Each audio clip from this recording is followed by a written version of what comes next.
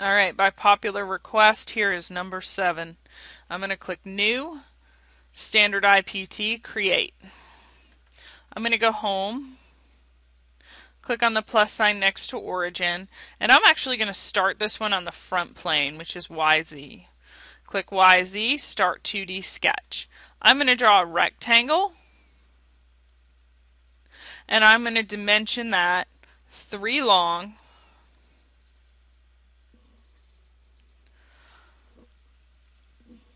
by 1.25 tall. And now I can go ahead and do that cutback thing that this has, because the circle, the curved part, is actually over here, so I can measure it on the sketch. I'm going to click on rectangle. I'm going to pick a point, and the height of this is 0.5, and it is 0.375 from the top, and it should be 1 deep. Okay. Then I'm going to go ahead and trim out this piece here. It doesn't want to let me do it because it has a dimension. So you know what, I'll just leave it. And I'm going to go Finish Sketch, and I'm going to extrude.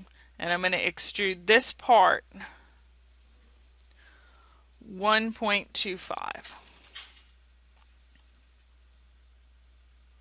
Now I'm going to go to the top view, and I'm going to do Start 2D Sketch.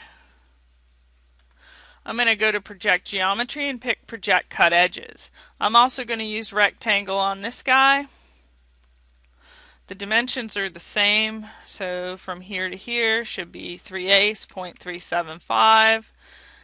The width of the cut should be 0.5, and the length of this should be 1.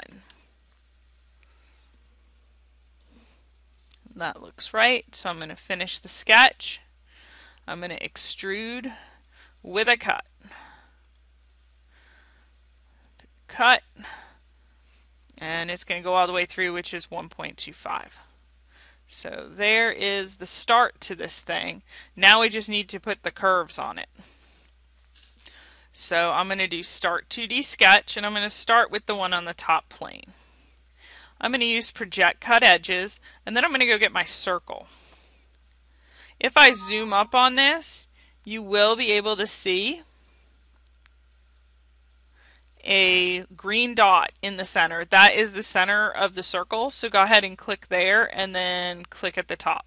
You don't need to dimension the circle if you constrain it this way, because you've constrained the center on the midpoint of the line. However, if you want to dimension it just to make sure, it should be 1.25, and it's going to tell you it's a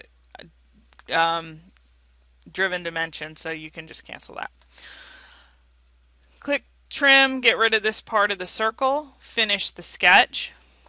We're going to extrude that down, and I don't want to cut it, I just want to flip it, so I'm going to use this one, Direction. And I only want to go down 0.375. Alright, now to get this piece down here, I can once again use Mirror. So I'm going to click Plane, mid-plane between two planes, pick the top, pick the bottom, go to Mirror, Extrusion 3. For your mirror plane, pick this guy, tell it OK. Now we're going to do the exact same thing over here. So I'm going to put the sketch on the front plane, Project Cut Edges, click on Circle, find the midpoint of the circle by finding the green dot, pull it out till it touches the outside of the rectangle, click Trim, trim away the circle, finish the sketch, extrude this guy but flip it around.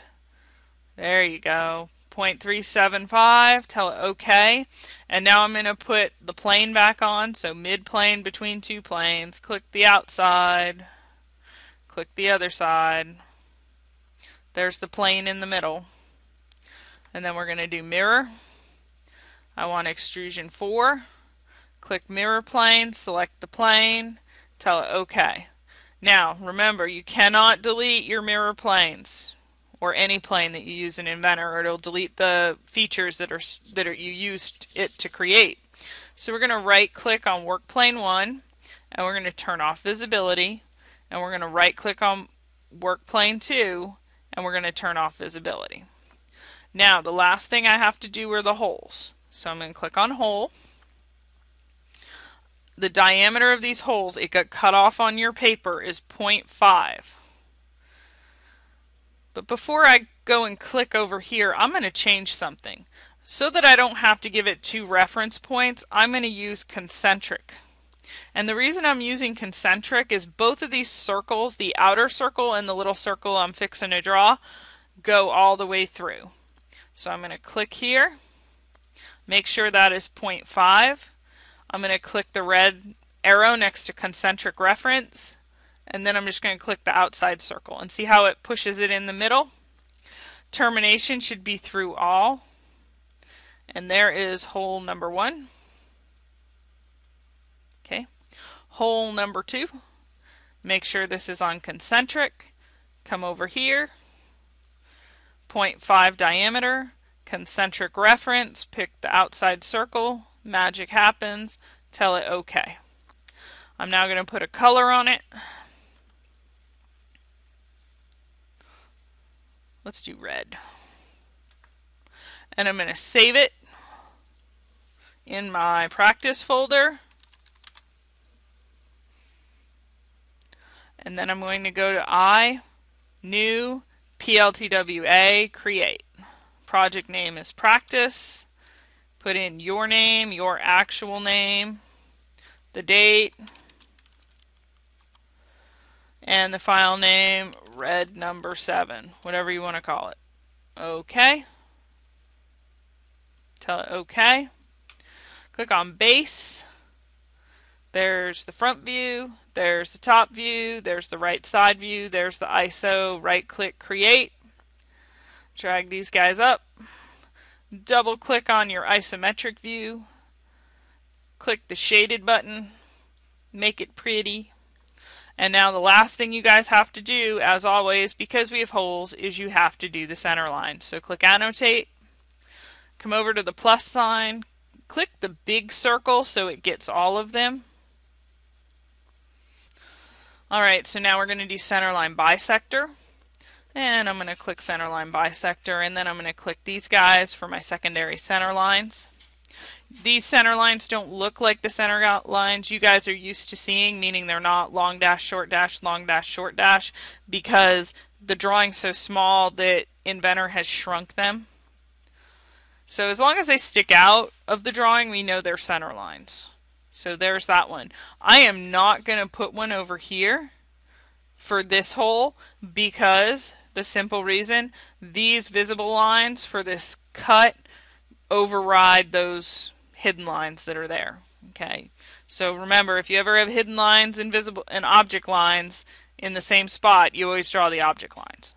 Okay, so all of my lines and center lines are done, and now you guys can print it to the 5430.